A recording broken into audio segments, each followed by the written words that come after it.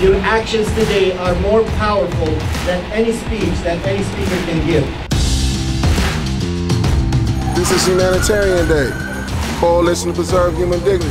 Convert one day into a life mission for awareness, advocacy, and action. Humanitarian Day to me is freedom. Freedom to give back to the community in no other way.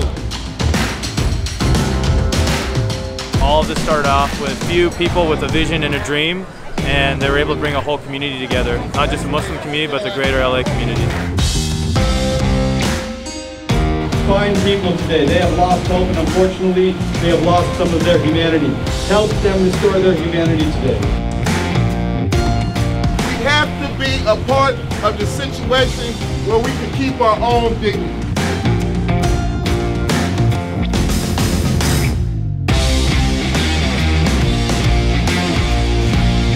We're going to put our faith into what?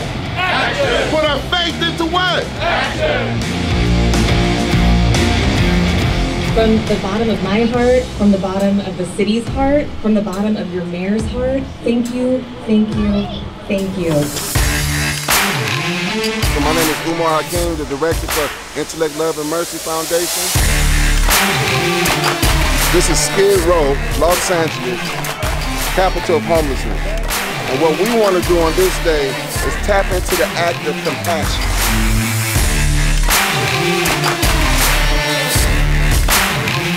We got gracious sponsors from all over providing medical services, dental services, free hygiene kits, towels. 15 years ago, we were focused on basic medical services, which included blood pressures, diabetes checks, and vaccinations. 19 years later, you can see how everything's expanded. We've been able to do multiple services. These are all our volunteers from the Los Angeles community, Orange County community, Inland Empire community.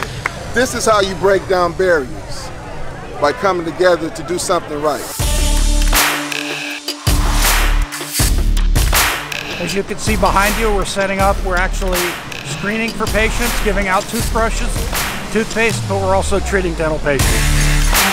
I'm here with Umma Clinic volunteering. We're doing BMI assessments, hypertension screenings, and diabetes screenings. They're not on their proper treatment or their meds are being stolen, so it's like the least we can do to help and serve and provide education.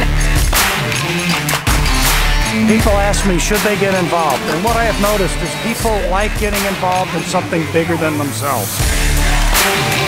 It's Ramadan, and we're trying to do something good and give back to the community.